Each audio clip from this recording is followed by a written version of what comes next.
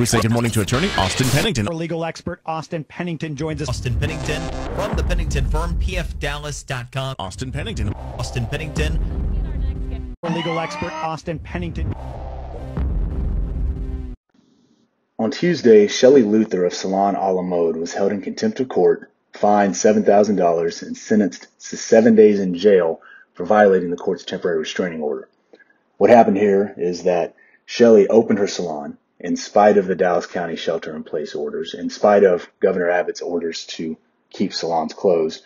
So the city of Dallas went and applied for a temporary restraining order. Court issues that order, orders Ms. Luther not to open her salon, and she does it anyways. So, afterwards, City of Dallas asked the court to hold her in contempt. Judge Moye of the 14th District Court explained his position on this matter and why he decided to ultimately hold her in contempt. And as Allison Harris of Fox 4 News explains, he offered her an out in this situation. Your actions were selfish, putting your own interests ahead of those of the community in which you live. That they disrespected the executive orders of the state, the orders of the county, and this city. He gave her a chance to avoid jail time if she apologized and promised to close until salons are allowed to reopen Friday.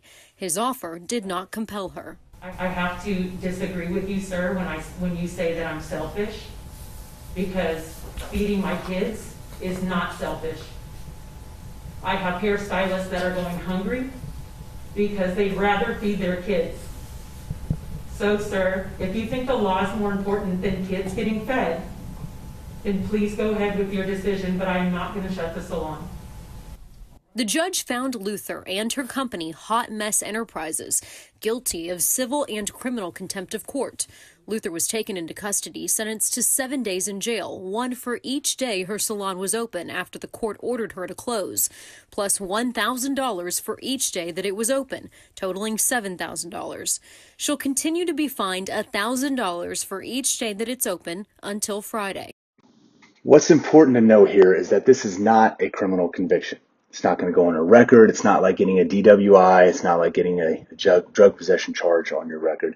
It's simply punishment, and the court using its inherent power to punish an individual for not complying with the temporary restraining order issued by the court.